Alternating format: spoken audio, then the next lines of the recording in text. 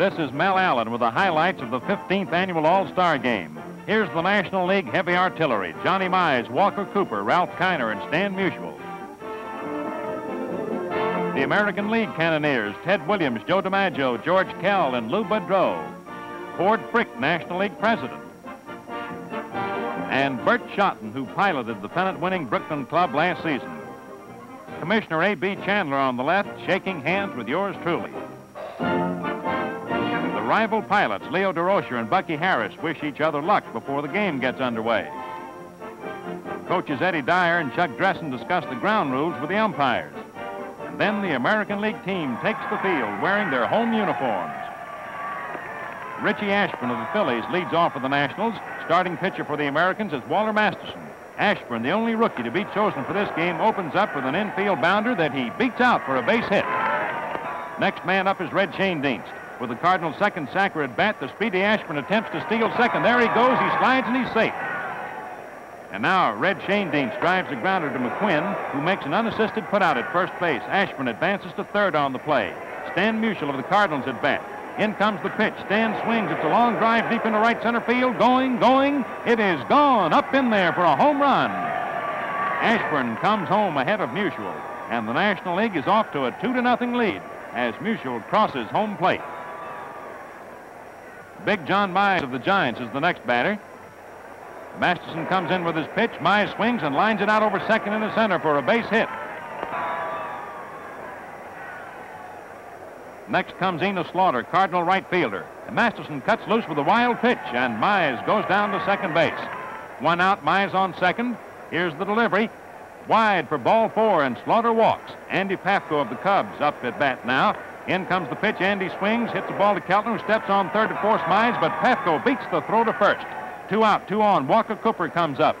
The Giant catcher awaiting the delivery. Here it is. He swings as a ground ball to Keltner, who rifles it over to Gordon at second, forcing Pafko for the third out. And the Nationals take the field. In the bottom of the second inning, Hoot Evers of the Detroit Tigers comes to bat. Ralph Brank of the Dodgers now pitching for the Nationals. Here it is. It's swung on by Evers. It's a line drive going deep out left field, and it's up in there for a home run into the left field bleachers. This is only the second time in All-Star Game history that a batter has homered on his first trip to the plate in his first All-Star Game. Max West of the Nationals did it in 1940, but Hoot is the first American leaguer ever to accomplish this feat. And so at the end of the second inning, the score: Nationals 2, Americans 1. In the top of the third inning, Stan Musial comes to bat again. Musial's bat cracks off in his fists, but the drive goes sizzling into center, giving Stan 2 for 2. And by the way, does anybody want a slightly used bat? Now Mize drives one to Gordon at second, who flips over to Boudreau. Lou fumbles, but recovers in time to force out Musial. In the bottom of the third, Mickey Vernon bats for Masterson, and he gets a ball outside for ball 4. Next hitter's Pat Mullen, Tiger right fielder, and Pat draws another base on balls. As Henrik is set down on a third called strike, Vernon and Mullen execute a neat double steal. Runners on second and third, 1 out. Lou Boudreau up. Here's the pitch. Lou swings. It's a fly ball going out into right field to Enos Slaughter. Mickey Vernon tags up at third and then scampers on in with a tying run of the ball game, 2-2. The Nationals Board of Strategy looks worried. In the top of the fourth, Gustine comes up to hit for Branca. Vic Raschi of the Yankees on the mound now for the Americans. Here's the pitch. Gustine swings and misses. Strike 3, and the score still stands tied up at 2-all. Johnny Schmitz, Cub left-hander, takes the mound for the Nationals in the last half of the fourth. With 1 away, pitching to Kenny Keltner. Ken slams a hard grounder past third, on out to the left field to Musial. Stan scoops it up, throws to second, holding Keltner to a single. And now the veteran Yankee first baseman George Quinn is up at the plate. Here's the pitch. McQuinn swings and lines it out into center for a base hit. But Ashburn's peg holds Keltner on second. And now catcher Bertie Tebbetts comes to the plate with runners on first and second. Schmidt's ready. Here's the pitch. It's ball 4, and they're loaded up. Tebbetts gets a base on balls. Keltner's over on third, McQuinn on second, Tebbetts on first. They take their respective leads as the left-hander's into the windup, pitching to pitcher Vic Raschi, who swings and lines one over Pafko's head in the left field for a base hit. Keltner scores. McQuinn digs for the plate. He comes in to score. And Raschi pulls up at first with a 2-run single to left, sending Tebbetts to third. And now the Americans lead by a score of 4-2. And the Nationals go into a huddle. Little conference around the mound, and that's going to be all for Johnny Schmitz. Coming in to pitch for the Nationals now is Johnny Sain. Joe DiMaggio now batting for Mullen. 1 out, 2 men on. Here's the pitch. DiMaggio swings. It's a line drive to left field, but right to Stan Musial. But after the catch, Bertie Tebbetts comes on in to score the Americans' 5th run of the ball game. And now Rashi works carefully to protect his lead. But Richie Ashburn singles in the 5th inning for his 2nd hit. Red Schoendienst coming to bat lifts a high fly, which is taken by Al Zarella out in short right center. Stan Musial is coming up now. Swings and misses. Strike 3. With Stevens leading off in the bottom of the 5th inning, Johnny Sain thrills the crowd as Junior swings and misses for the 3rd strike. Bobby Doerr goes down swinging, and Hoot Evers goes out on a 3rd called strike. In the top of the 6th, Boston's Bob Elliott up. He lashes out and singles to left field. Phil Macy of Boston, now catching in place of Cooper, comes to bat. The stretch, checking the runner. Here it is. It's swung on. There's another line drive out in the left field, and it's in there for the base hit, and there are runners on 1st and 2nd for the Nationals. That brings to bat Buddy Kerr of the New York Giants, who's in it short for Reese. Buddy dribbles a roller down toward Keltner. Ken picks the ball up, throws Buddy out at first, but Elliott and Macy advance a base each. Waitkus of the Cubs comes to bat for Sain as rain threatens. Rashi walks Waitkus to load the bases. Now it's Waitkus on 1st, Macy on 2nd, and Elliott on 3rd. The score 5-2 in favor of the Americans, and the next batter is Richie Ashburn, who already has 2 hits. Vic Rashi getting ready to work. In comes the pitch, and it's in there for a strike. Rashi comes in with the next one, very wide for ball 1, and Bob Elliott takes a lead off 3rd base. Again, a fast one past Ashburn for strike 2. Rashi throws, and it's in there for called strike 3. Ewell Blackwell, the Cincinnati sidearm specialist, now pitching for the Nationals, throwing to George McQuinn, who slaps a blooper into short left for a single. Bertie Tebbetts up. There's down to 2nd goes McQuinn, and he's in there safely with a stolen base. Umpire Bill Stewart calls him out, then safe, and Kerr gives Stewart an argument. Buddy says out. Bill says safe. Again, Buddy says out. Again, Bill says safe. Buddy insists out. Umpire Bill repeats safe. So, he's safe. At the plate, Bertie Tebbetts is out on a 3rd called strike. He questions umpire Beans Reardon's decision, but Beans won't have any part of it. And Bertie just gets nowhere. Don't these umpires ever lose? With 2 out, Boston's Ted Williams bats for Rashi. Ted fouls one off for strike 1. Blackwell works very cautiously, and Williams draws a base on balls. Al Zarella of the St. Louis Browns now batting. Here's the pitch. Zarella pokes out a bounder to Schoendienst, who flips it to Kerr, forcing pinch runner Newhouser and retiring the side. Rain drizzles down on the scoreless 7th and 8th innings. And finally, top of the 9th with 2 outs, Stan Musial up at the plate. Here's the pitch. He swings. It's a ground ball hit down toward Bobby Doerr. Doerr up with it over to McQuinn, and that's the ball game. Final score, American Nationals 2.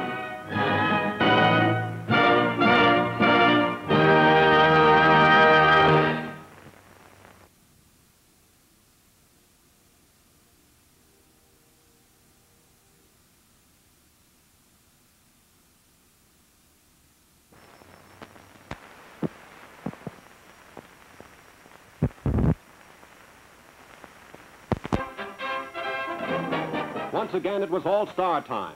So let's go to Shibe Park in Philadelphia and join over 32,000 fans who braved the threatening rain-swept skies for baseball's greatest show. Bobby Shantz, Curt Simmons, Vic Rashi, and Sal Magley were just a few of the stars who were ready to perform. Casey Stengel, the American League manager, had a multitude of top-notch performers. Hank Bauer on the left and Mickey Mantle. Big Ed Robinson of the Chicago White Sox. And the Boston Red Sox Dom DiMaggio. Flash bulbs exploded when Lorraine Day, the National League's chief supporter, turned on her winning smile. And why shouldn't she? For hubby Leo DeRocher, the manager of the National League All-Stars, could also boast a roster of great names. On the left, Curt Simmons and Sal Magley. And Whitey Lockman, the league's top first sacker, were just a few. The umpires and managers straightened out the ground rules, so let's get on with the game. In the first inning, Dom DiMaggio, leading off for the American Leaguers, worked the Phil's Curt Simmons for a free ticket.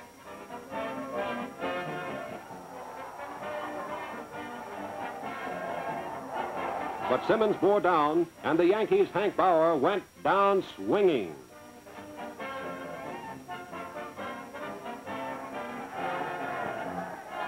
Cleveland's Dale Mitchell was next, and he too went down by way of the strikeout route.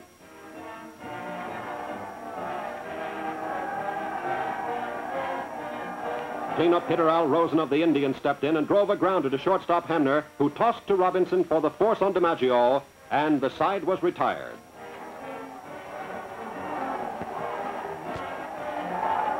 With one away in the bottom of the first, the National League's Jackie Robinson on the first pitch sends a mighty drive into the upper left field stands to send the senior circuit team into an early 1-0 lead. This was also Jackie's first home run in an all-star game. That was all the scoring until the top of the fourth. And then with Bob Rush on the mound for the Nationals, Minnie Minoso bangs the first pitch down the right field line and tears around first and into second with a ringing double.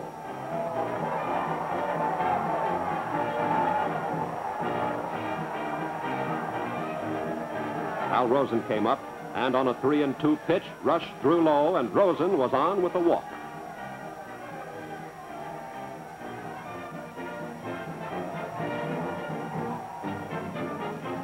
After Yogi Berra made the first out, Big Ed Robinson came up and blasted a single into right field to send Minoso scampering home with the first run for the American League.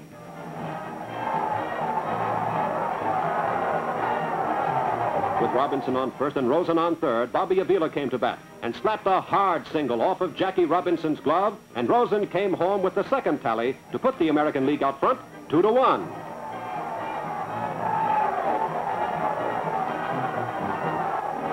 With 2 on, Scooter Rizzuto banged a grounder to short, and after slipping on the turf, Rizzuto became an easy victim of the double play, Hamner to Robinson to Lockman, to end the inning. In the last of the fourth, with one away, Bob Lemon nipped Stan Musial with his first pitch, and the Cardinals center fielder was on first.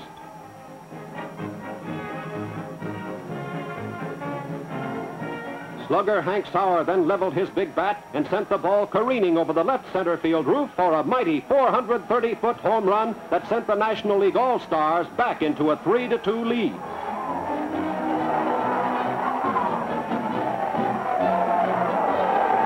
This was Hank's first circuit smash in All-Star competition, and it proved to be a mighty important blast. The American Leaguers failed to score in the top of the fifth. Then the partisan crowd cheered wildly as the A's little Bobby Shantz towed the rubber. What happened? Well, Whitey Lockman swung and missed, fouled one off, drew 2 balls, and then watched a fastball for strike 3. Next came Jackie Robinson. Strike swinging, ball 1, ball 2, called strike, and a swing and a miss and a change-up curve.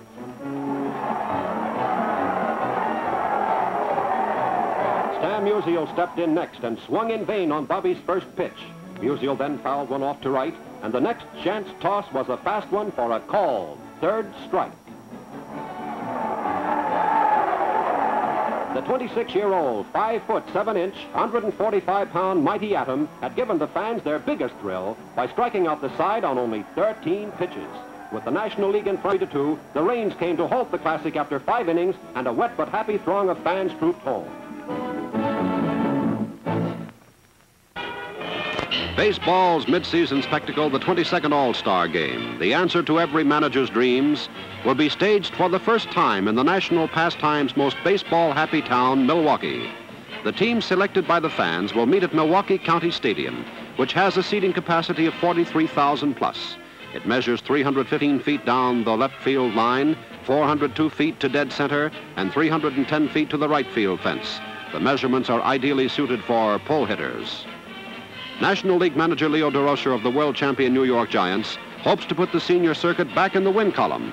One of his big problems is the condition of catcher Roy Campanella's injured knee, but the Brooklyn Dodger ace says he'll be ready for action. Powerful Ted Kluszewski of the Cincinnati Redlegs will hold down the National League first base post. Big Klue is one of baseball's leading home run hitters. All-time great Stan the Man Musial of the St. Louis Cardinals will spell Kluszewski at first base. Shown legging out a round tripper, Stan was the starting right fielder in last year's Classic. which attests to the all-round value of Stan, 6 times the National League batting champion.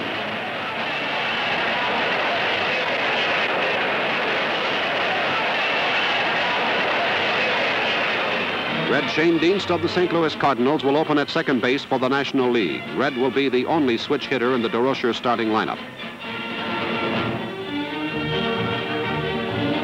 Ernie Banks of the Chicago Cubs, a newcomer to all-star competition, will start at shortstop. Ernie's timely stick work has been a major asset to the Cubs this season. Long ball hitting Eddie Matthews of the host Milwaukee Braves will cover third base. 23-year-old Ed adds power to the National League lineup. Playing on his home diamond, Eddie will be a dangerous man for American League pitchers.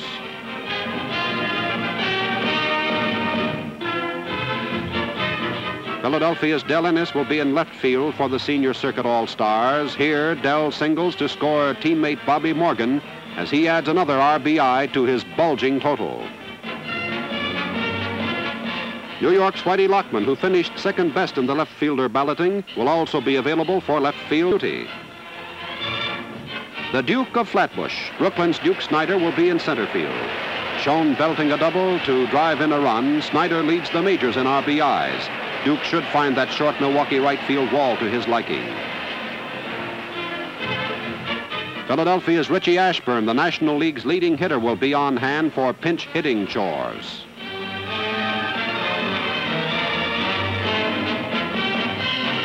Don Mueller of the New York Giants will be in right field for the National League.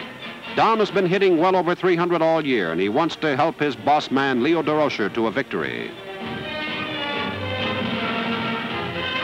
In the American League, Cleveland's Al Lopez will be making his first all-star managerial appearance, and he hopes to make it a winning one.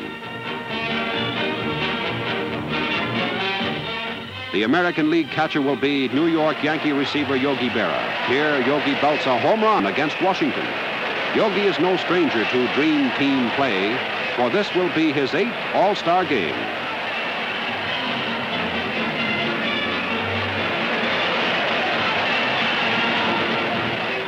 Helping Yogi with the catching will be expert receiver Sherman Lawler of the Chicago White Sox.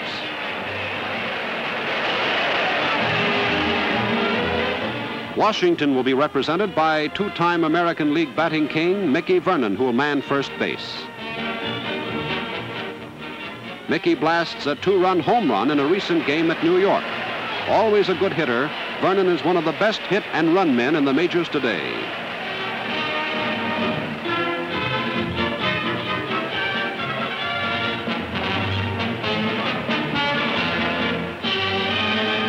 The hustling Nellie Fox of the Chicago White Sox will be stationed at second base. At his best, when robbing enemy hitters of base hits, Nellie drove in the winning runs in last year's dream game. Starting at the shortstop position will be Detroit's Harvey Keene, one of the most promising young players in baseball. Keene lashes one of his patented singles as he tries for his 3rd 200-hit season in a row.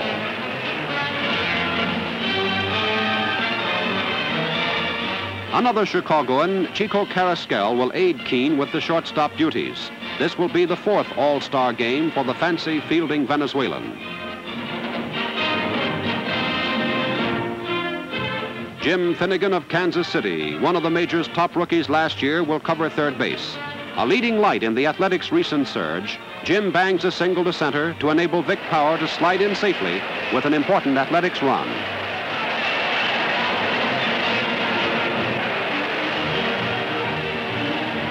The great Ted Williams of the Boston Red Sox will patrol the left field sector. Ted gained fame in many all-star battles of yesteryear. Maybe he'll do it again. In center field will be New York's Mickey Mantle, shown lashing a single. He'll lend his switch hitting power to the junior circuit squad.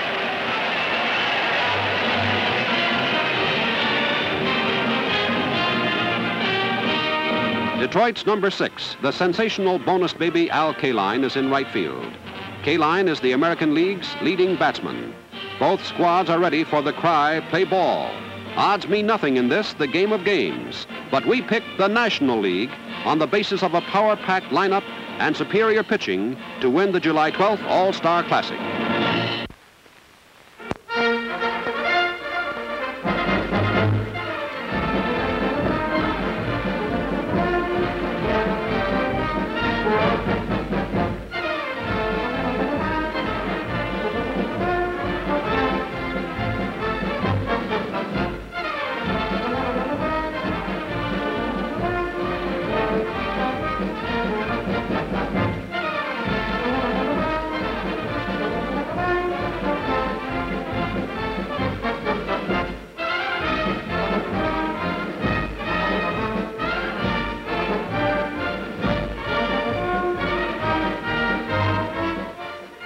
From all over the nation, fans flock to Milwaukee for the 22nd All-Star Game to be played on this sun-splashed afternoon of July 12th in Milwaukee's famed County Stadium, home of the Braves. This is baseball's glitter game, matching the greatest stars of the American and National League. There's a maximum of power and skill represented in the rival squads of 1955. Which will prevail, hitting or pitching? We'll see. The American League leads in the series 13 games to 8, but the Nationals have won 4 of the last 5.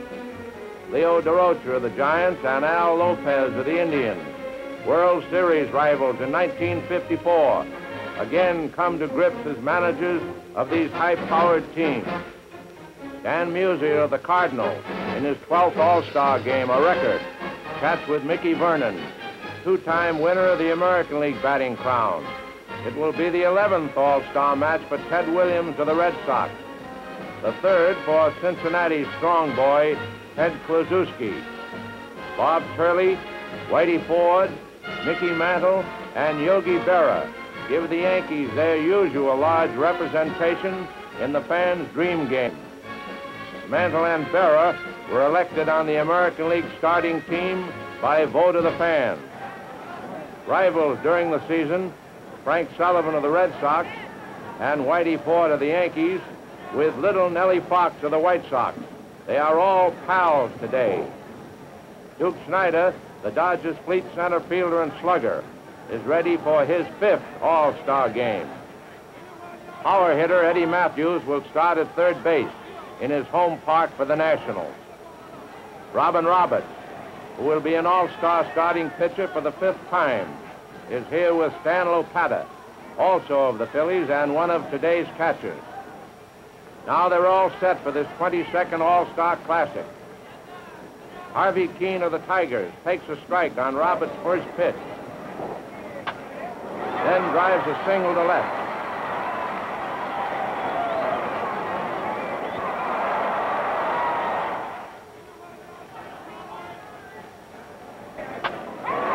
Nellie Fox drops a single into right center. And Keene dashes to third.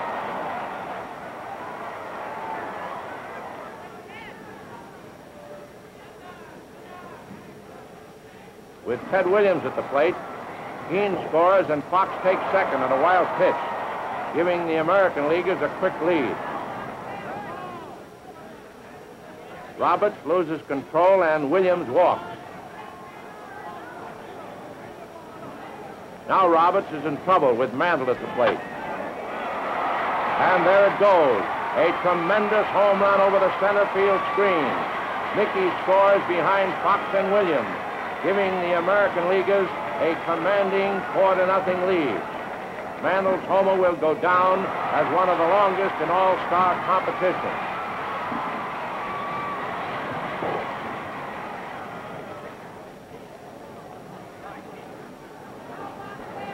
Red Shanedeach of the Cardinals leads off in the Nationals' half of the first inning with a single to right center on Billy Pierce's first pitch.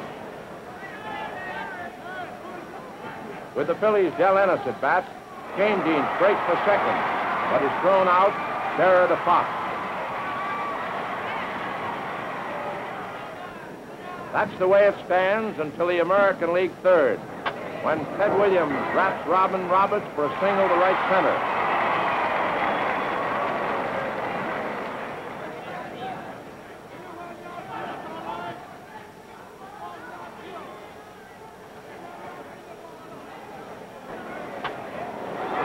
Mickey Mantle flies to Snyder, and Williams holds first.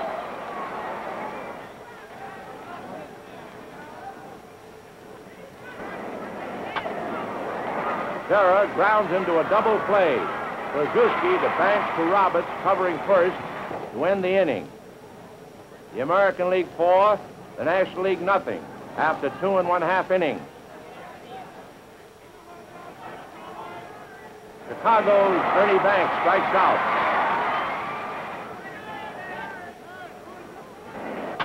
Milwaukee's Del Crandall, with a count of 3-2, flies to L. Kaline in right field.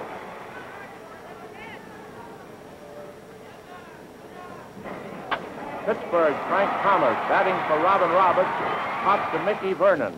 And Billy Pierce has pitched 3 straight shutout innings. The American League is still in front, 4-0. With Harvey Haddix of the St. Louis Cards on the hill in the 5th inning, Harvey Keene opens the inning by grounding out Matthews to Krzyzewski. Nellie Fox is the next hitter.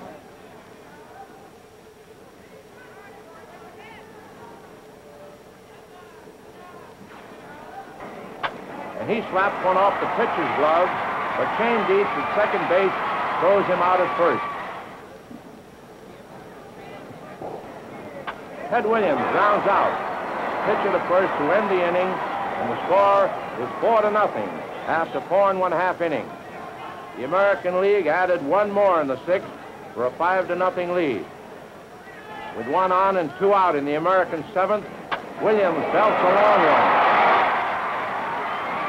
But Willie Mays races back and hauls down the drive, robbing Ted of a home run. The score, it's still 5-0. With Whitey Ford in the mound, Mays opens the National 7th with a single to left.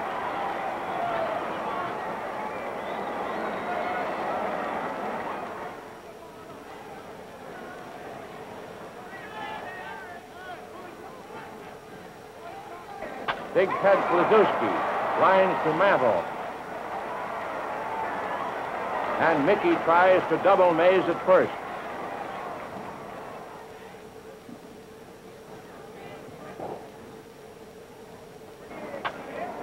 Mantle takes Ransom Jackson's fly in short right center.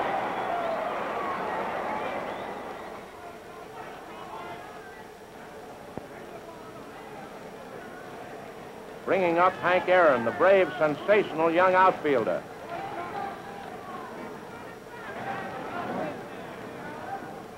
Aaron walks and Mays goes to second.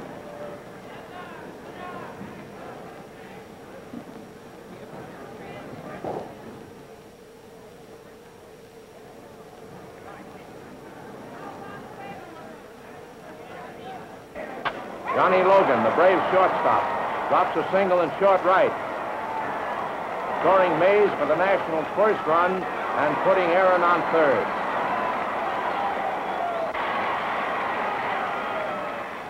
Mayo Smith, the Phillies manager, coaching at third, gives encouragement to Stan Lopata, batting for Smokey Burgess. It looks like the inning's over, but Chico Carrasquel boots Lopata's grounder, Aaron scoring, and Logan moving to second.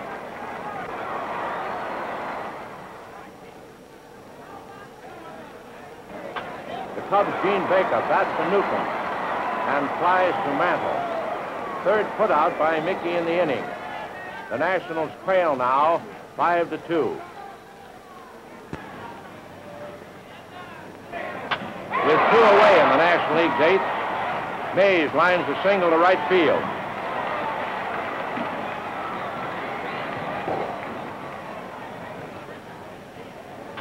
Krzyzewski follows with a single to the same area, and Mays gallops to third.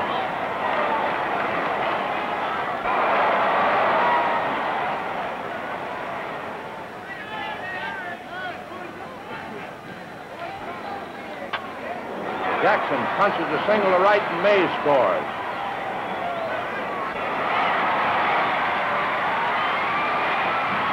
Krzyzewski pulling up at second. Scores 5-3, and the partisan crowd whoops it up. The tying runs are on. Frank Sullivan of the Red Sox comes in to pitch. And Aaron greets him with a single to right, scoring Kluszewski. And when Al Rosen draws an error on Al Kaline's throw past third, Jackson scores to tie up the ball game 5-5. Aaron takes second on the play. And listen to that crowd now. The inning's over when Carrasquel pegs out Logan. So it's 5-5 at the end of the 8th. Now the game's in extra innings. Only the second one in All-Star history. With Joe Nuxhall pitching, Carrasquel flies to Mays at the start of the 11th inning.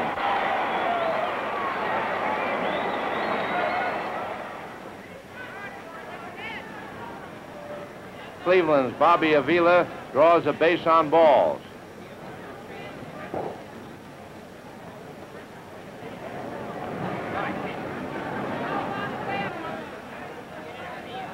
Cincinnati left-hander retires Al Smith on a called third strike. But Mantle singles past Jackson, and Avila takes second with a lead run.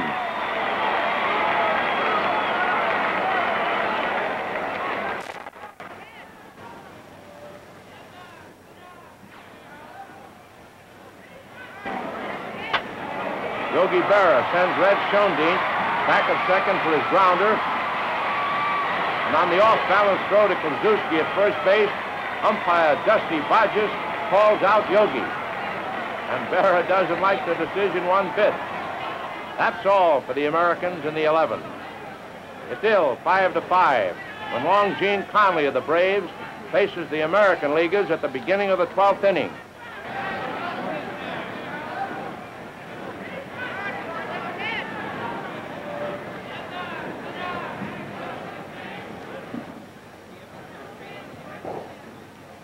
Kaline goes down swinging.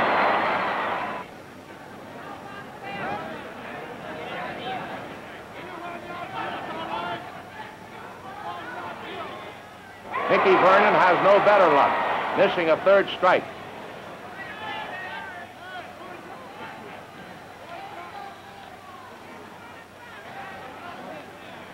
Conley's tricky delivery is too much for Rosen, and Long Gene has 3 straight strikeouts. The crowd gives Conley a terrific ovation.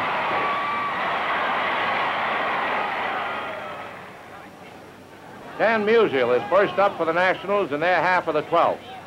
Here comes Sullivan's first pitch. And there it goes. A home run over the right field screen. It's the 4th All-Star homer in Musial's career, and by far the most important. The National League wins an uphill battle 6-5. The National League now has won 5 of the last 6 of these midsummer spectacles. Musial's teammates gather at the plate to greet the hero. The St. Louis Cardinal star is jubilant over the victory. And 45,314 spectators have seen a never-to-be-forgotten long afternoon of baseball. Just a small portion of the many millions of fans who watch our national game of baseball every year. See a ball game often. Follow your local team. It's fun for the entire family.